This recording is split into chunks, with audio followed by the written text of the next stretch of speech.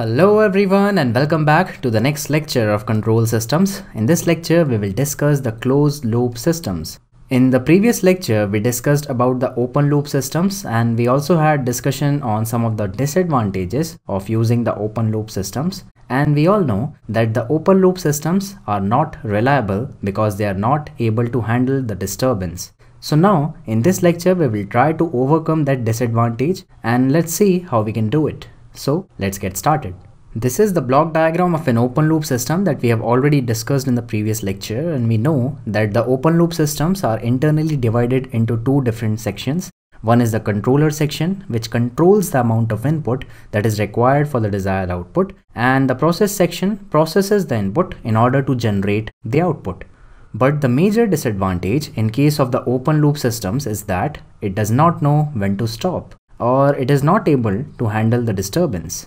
We took one example of an immersion water heater in the previous lecture, and we know that if we put the heating rod inside the water and we turn the switch on, then the immersion water heater starts heating the water, but it does not know when to stop heating. Or we can say that open loop system does not know your desired output, and that's why it goes on heating the water until you turn the switch off. So in order to maintain the desired output, we need to measure the output continuously, and we do it by using a feedback signal.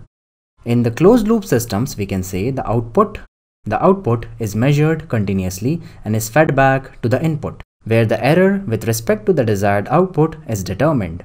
We call this unit as the error detection unit. And then after that, the signal goes to the controller. The controller then controls the amount of input according to the desired response, and then the controlled input goes to the process section, and hence we get the desired output. And this time the desired output is maintained.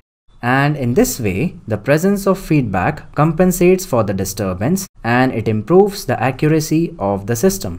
An air conditioner is a very good example of a closed loop system. It continuously monitors the temperature inside the room, and accordingly it turns off and starts over the compressor which is present outside the room, and in this way it maintains the desired temperature. We can have one more example of a geyser. A geyser is a water heater, but here we can set the desired temperature.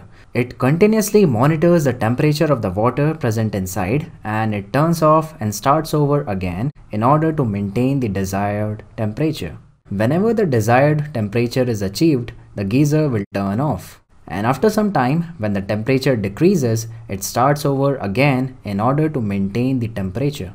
So now we are done with the introductory portion of closed loop systems, and now we will have a comparison of open loop systems and the closed loop systems. Moving on to the comparison between the open loop systems and the closed loop systems, we can say that the accuracy of open loop systems is low because they can't handle disturbance, whereas the accuracy of closed loop systems is high because they are able to handle disturbance. The open loop systems are not that reliable because they are not accurate. On the other hand, the closed loop systems are more reliable because they are more accurate. The open loop systems are easy to design because there is no feedback factor involved and the circuitry is simple. Whereas the closed loop systems are complex in design because an additional feedback factor is involved and the circuitry is complex. Due to all the three reasons, the open loop systems are less expensive as compared to the closed loop systems. But the closed loop systems are expensive. And now, what is the distinguishing factor between the two?